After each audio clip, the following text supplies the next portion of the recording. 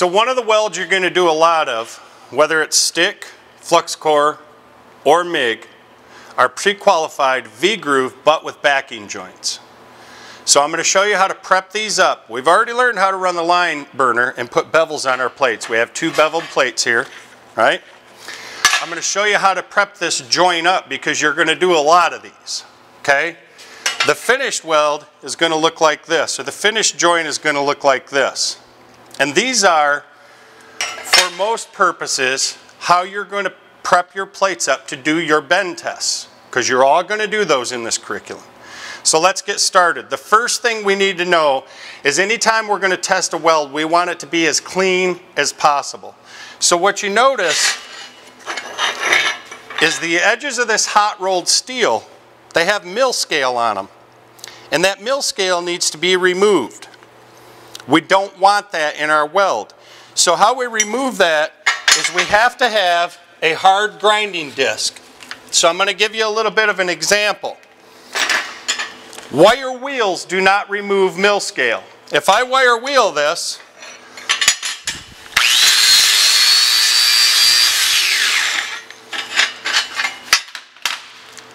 I still have mill scale on the piece. But if I use a hard grinding disc, let me show you the difference. Remember, grinder safety. Got to keep 2 hands on the grinder. So we get our 3rd hand out. It's called a clamp.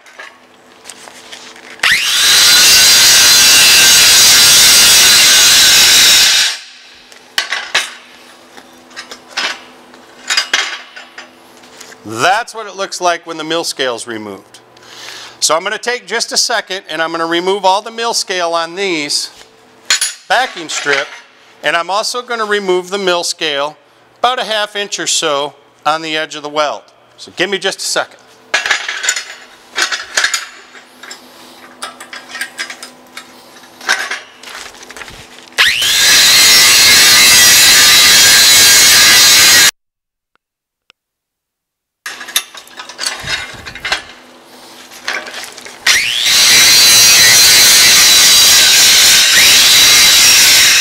Got your safety glasses on, right?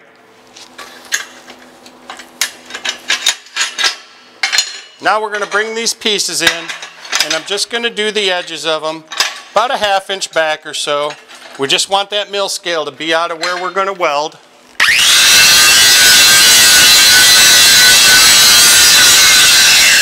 And if you notice, I'm spinning the grinder off from the pieces like we talked about in an earlier video. We don't ever spin the edge, spin the grinding wheel into the edge. I'm spinning it off.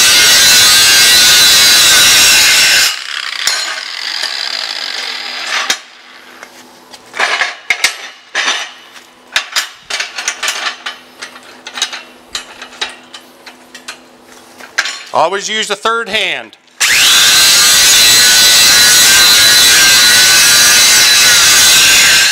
Do not, I repeat, do not try to grind these off by holding the grinder.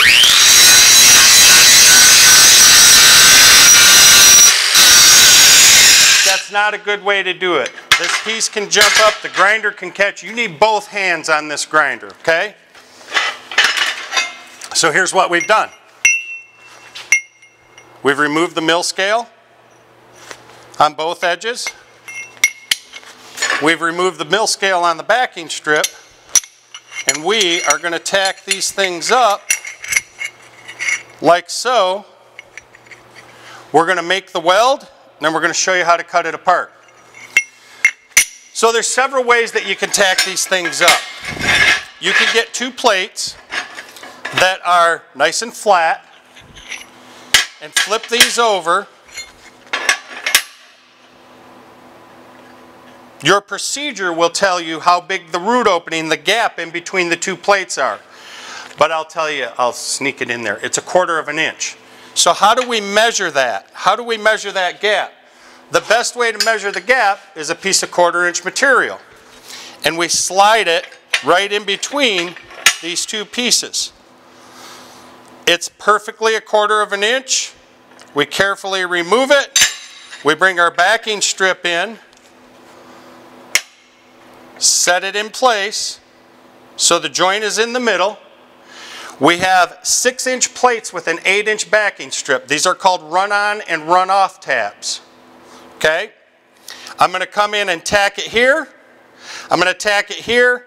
I'm going to tack it over here. And I'm going to tack it over here.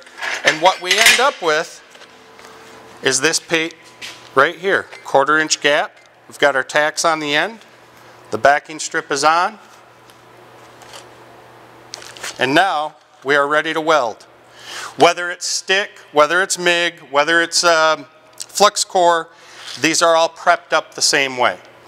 Okay?